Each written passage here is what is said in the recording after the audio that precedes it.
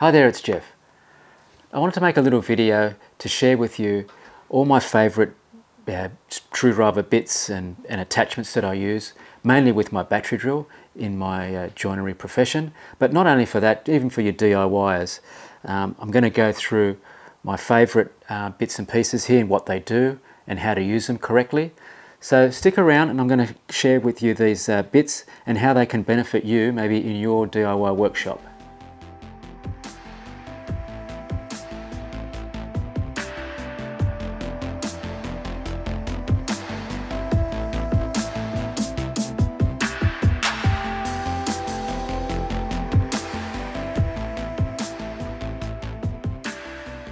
Okay, firstly I like to start off with one of my favourite bits here that I use with a battery drill, and it's mainly when I'm building cabinets or doing some joinery, but it's basically a countersink bit with a drill bit through it as well, so it does two things at the same time. It actually drills a pilot hole and it gives you a nice countersink as well for the head of your screw. But not only that, you can adjust the depth of your countersink with this adjustment. So these tools are really good, especially if you want to do a series of holes, or you want them all to look the same and the same depth. This is going to do it really nice and neatly. And these come in a variety of different sizes, particularly to take your center pilot hole drill bit. So I have two that I mainly use, being this one would be the most used. It's the one with the 1/8 drill bit, so that accommodates my chipboard screws when I'm drilling. And I have another one here which is around about 3/16. So if I've got sometimes pre-drill a hole and I don't want the screw to actually grab through it, I just want like a pilot hole, a clearance, I'll use the bigger one. But these ones here, very good bits for your workshop, and I highly recommend these ones, and they're not too expensive. So these ones here would be number one. Number two, let's talk about Phillips head attachments. And first let's talk about the differences, because you will come across Phillips head, or number two, and you'll have posi drive as well. You can also have a posi drive in number two. They do come in different sizes, number 1, 2, 3, in both increments, so posi and Phillips.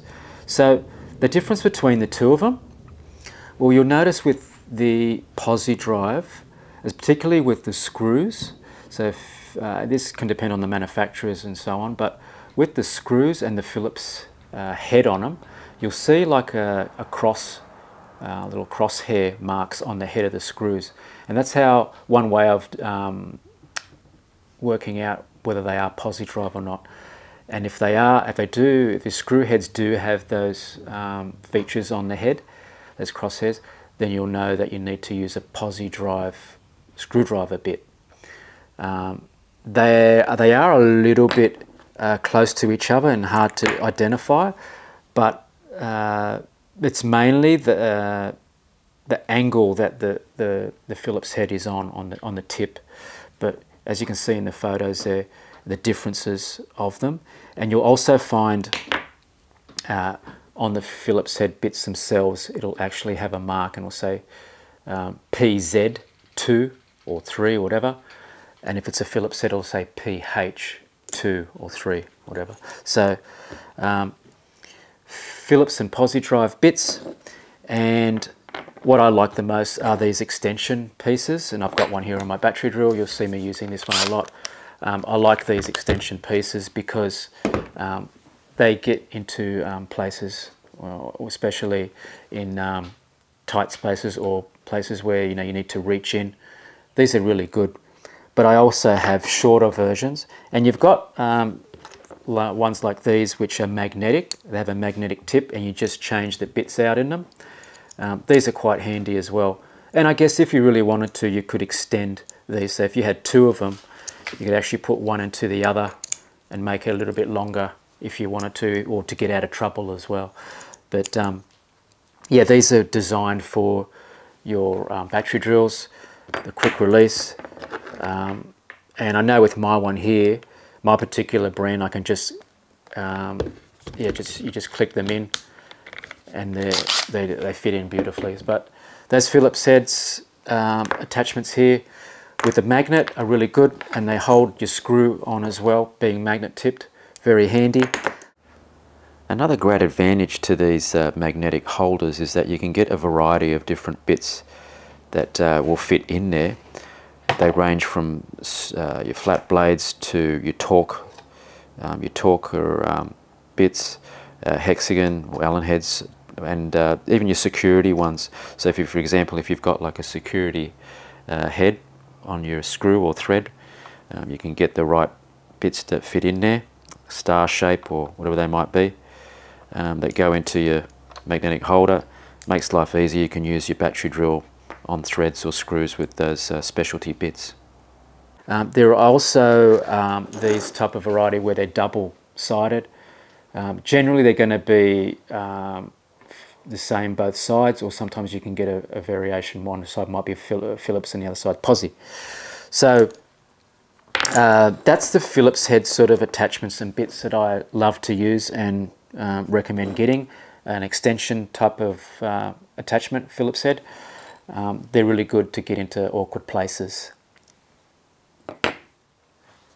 Next I want to talk about these self-centering drill bits. They're basically a pilot hole that you would drill through your material, but with an outer sheath that springs back. So these are really good and very handy if you are working with hinges, particularly butt hinges for your household doors or entry doors that you have to fit those type of things, or sometimes, yeah, if you just have a larger center or a countersink center and you want to drill straight through. So these are really handy. I do have a set of these in my workshop, and I use them. They're also very handy if you're fitting runners, cabinet runners. Often the cabinet runners will have countersink holes, and these are very handy. You have this your drill set up with one of these, the pilot hole to accommodate your little screws that you're going to fit in for your runners, and just put one of these in, and you know you're going to be in the center of your countersink hole for your runner, for example, or your mounting blocks for your hinges. So I really highly recommend these self-centering drill bits. Very handy. You can get them in a range of sizes, and that's particularly going to range, particularly with the pilot hole that's in the middle. You're going to get different sizes. There's also ones that I do use that have the 5mm drill bit in them, and they have a flat surface on the end. And I use these with jigs that I've got made, where I have the hole on my jigs are the diameter of this outer sheath, and they're spring loaded again as well, with a wood bit in the center with a pointed brad bit. And these are really good. I used to use these for runners as well, or mounting for the hinge plates on cabinets. And these 5mm drill bits are particularly good if you're wanting to use the Euro style grub screws for runners, so or mounting for your hinges. But yeah, these Snappy 5mm drill bits, self-centering with the outer sheath flat, very handy as well. I use those a lot too. The other thing I just wanted to actually also let you know about and share what I use as well a lot are these long series drill bits. I find these really handy when I'm using my pocket hole jig. I use this to actually reach in because of the sharp angle on the pocket hole jig. You just can't get your battery drill with a normal small drill bit.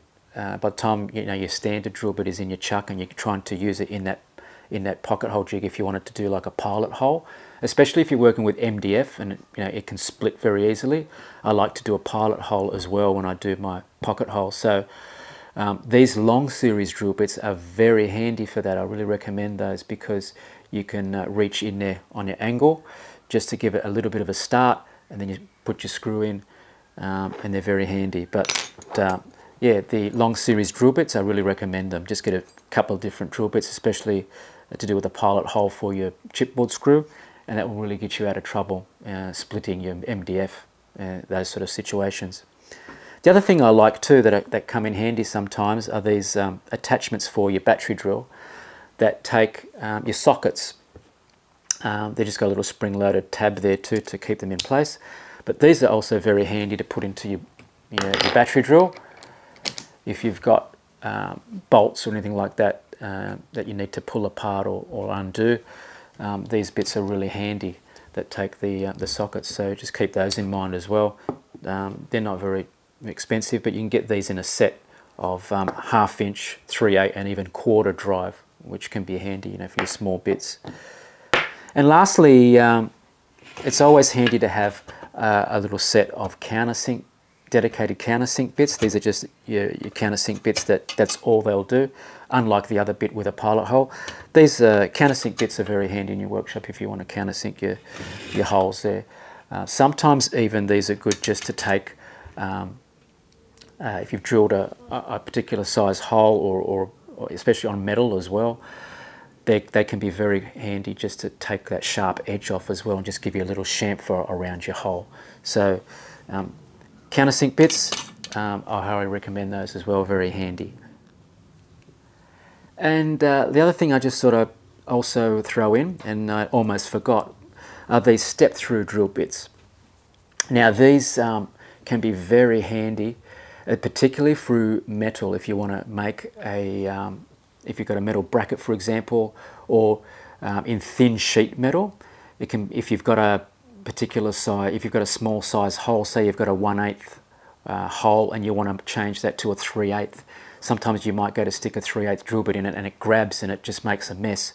Whereas this will step through the various different diameters till you get to the one that you want, and it leaves it nice and neatly, and it even leaves a slight chamfered finish too to your hole. But these are really handy, especially with thin gauge metals.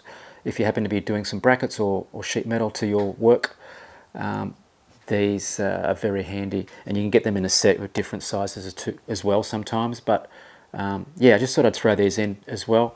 These step-through bits can be very handy. You can use them through in timber as well if you wanted to, but particularly good if you do have to do any brackets or metal, sheet metal, or in laminate, for example, something thin, where you got the chance of cracking or making a mess of the hole when you're trying to enlarge a hole. These are really handy for that. These will work really well for that. Well, that just about wraps up this video for today. I hope you enjoyed it and got something out of it, and maybe learnt something with these extensions and drill bits and bits for your battery drill or your workshop. I know that these are very handy, and I've added bits here over the years, and things have come up that I've really found that are really useful in the workshop, and that's why I wanted to highlight basically this group here with you, because they are very handy in your workshop, and I use them a lot. You can probably see them in some of my videos. So I'll leave links to some of these things in the description there if you are interested in these. But yeah, hope you enjoyed this video. If you did, thumbs up, press like, share with your friends, and don't forget to subscribe to my channel so you can keep up to date with the latest videos that I come out with from time to time. And hopefully, I'm going to see you in one of my next videos. Thanks for watching.